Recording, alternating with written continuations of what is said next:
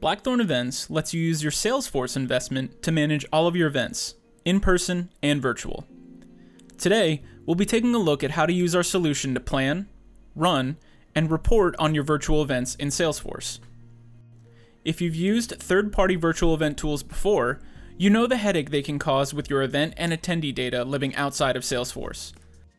With Blackthorn Events, you don't need to worry about importing or exporting reports from Zoom or GoToWebinar, or deal with clunky integrations.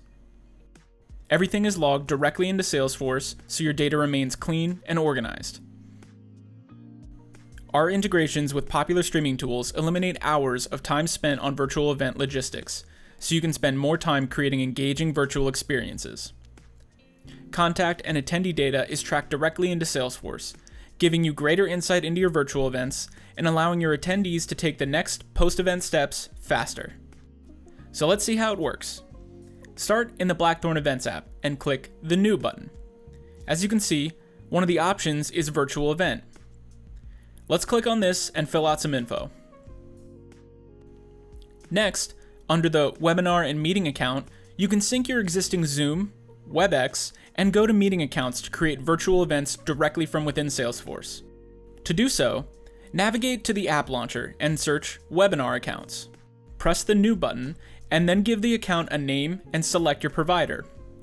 The rest of the information will be automatically populated when you authorize your account. Click Save, and then click the Authorize button in the drop-down on the top right. This will bring you to your provider's sign-in page, where you can sign in, authorize the account, and connect it directly to Blackthorn Events. If you prefer not to connect your account to Blackthorn Events, you can simply paste the pre-created meeting link or streaming URL in the box below from solutions like YouTube, Vimeo, Adobe Connect, BlueJeans, and much more. Great! Now that we've created our event, I went ahead and added a few things. We now have a couple of attendees, an updated description, and a free ticket for this demonstration. When we created this event, Blackthorn Events automatically generated a URL for the landing page, which you can find here. Let's click on it and take a look. Here, you can see your event landing page. You'll see the image that you can place in the image URL field, and all the other information that we laid out when creating this event. This page is exactly what your registrants will see when they go to register for this event.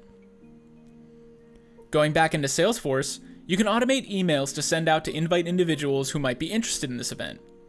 Here is an example of an email that can be sent from our brand new email builder update, coming in late 2020. With an easy-to-use drag-and-drop editor, you'll be able to build custom emails for all of your virtual events without having to know HTML or CSS.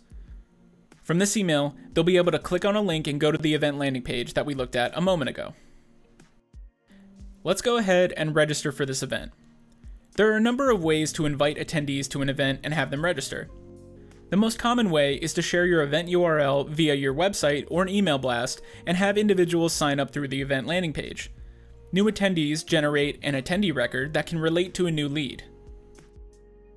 If your invitee is already in your Salesforce contact database, Blackthorn sends unique URLs, called attendee links, in the invite emails, allowing the individual to simply click the Yes button at the top.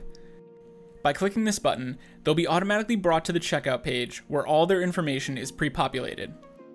This is just one of the ways that Blackthorn Events makes event management easier. Once registered, let's go back into the Salesforce attendee list and refresh it. As you can see, our new attendee appeared here and is marked as registered.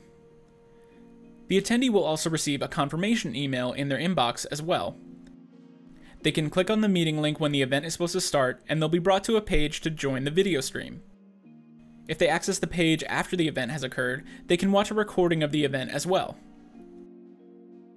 One of the benefits of using Blackthorn Events for virtual events is that once an individual joins that meeting or stream, their attendee record in Salesforce automatically updates to attended. Want to learn more about Blackthorn Events? Look us up on the App Exchange, or find us online at blackthorn.io.